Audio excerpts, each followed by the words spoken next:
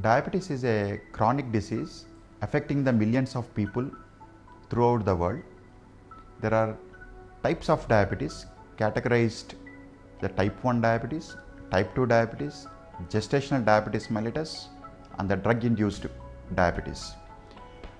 Type 1 diabetes is a purely autoimmune reaction where the autoantibodies produced against our own healthy pancreatic beta cells, causing the destruction of the beta cells, making a pathological process called insulitis, leaving complete insulin deficiency.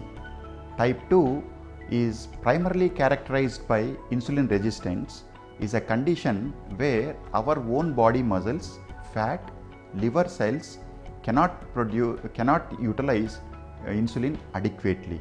This is a type 2 diabetes.